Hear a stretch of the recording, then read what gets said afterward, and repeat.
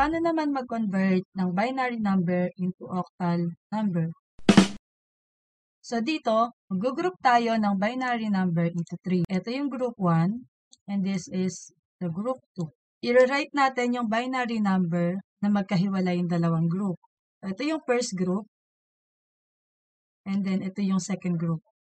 Pagkatapos nating i-rewrite, lagyan natin ng appropriate value sa taas.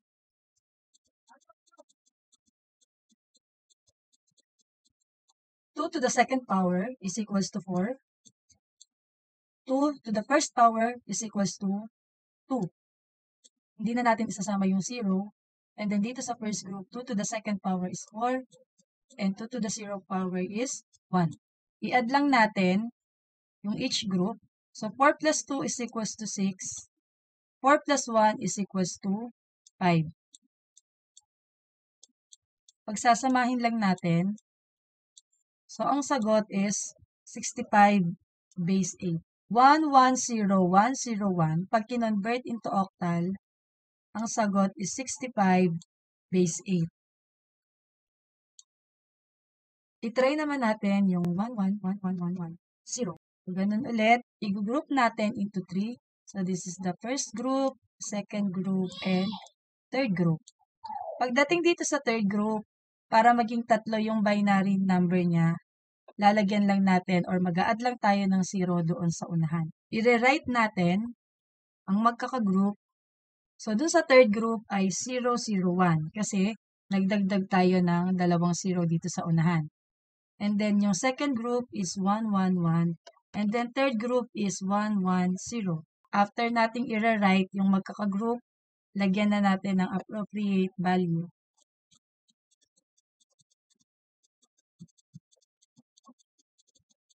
1 times 2 to the 0th power is equals to 1. 2 to the second power is equals to 4. 2 to the first power is equals to 2. 2 to the 0th power is equals to 1. And then sa first group is 4, 2. So, i-add lang natin. Third group ay 1. Second group is 4 plus 2 plus 1 is equals to 7.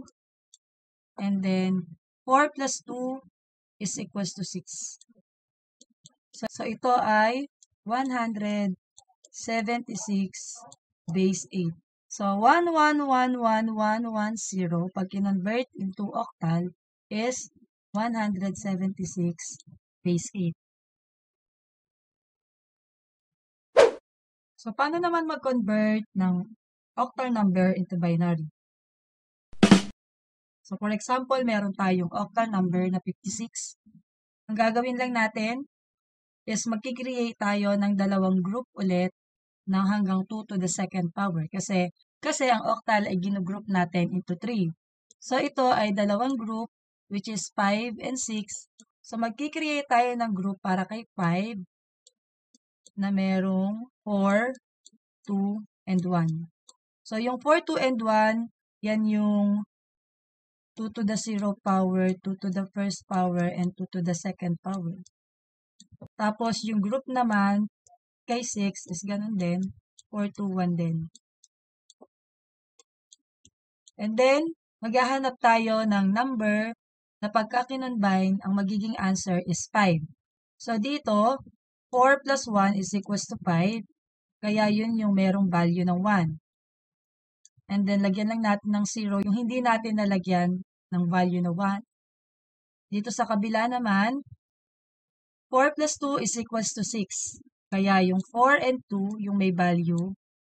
And then yung walang value, lagyan natin ng 0. Pagsasamahin lang natin yung answer na 101, 110. So, ito na yung answer. 56 na octal number, pag kinonvert into binary is equals to 101110. Another example is 35 base A. O ganun ulit, mag-create tayo ng dalawang group kasi dalawang number siya. Pwedeng 421 na lang yung ilagay natin. Tapos maghanap tayo ng number na ang combination ay ito yung magiging sagot. So, dito is si 2 and 1. And then, dito sa kabila is si 4 and 1. Lagyan natin ng 0, yung hindi natin nilagyan ng value na 1. So, ang magiging sagot is 0, 1, 1, 1, 0, 1. Base 2. Kapag ang answer is merong 0 dito sa unahan, pwede na yang hindi isama. So, pwedeng ang sagot na lang nito is 1, 1, 1, 0, 1. Base 2. So, si 35, pag kinonvert into binary number, ang answer ay 1, 1, 1, 0, 1, base 2.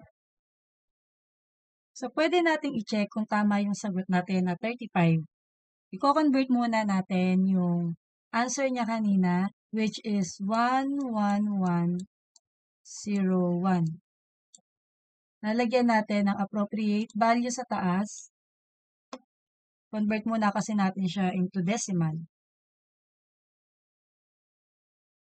2 to the 4th power is 16, plus 2 to the 3rd power is 8, plus 2 to the 2nd power is 4, and plus 2 to the 0th power is 1. So, 16 plus 8 plus 4 plus 1 is equals to 29. So, ito yung sagot. I-try naman natin yung 35. So, this time, ito ay 8 to the 0th power and then 8 to the 1st power. Kasi nga, tayo ay nasa octal, kaya 8 yung ating base. So, 3, yung 3, i-multiply natin sa 8 to the 1st power. And i-add natin sa 5 times 8 to the 0th power.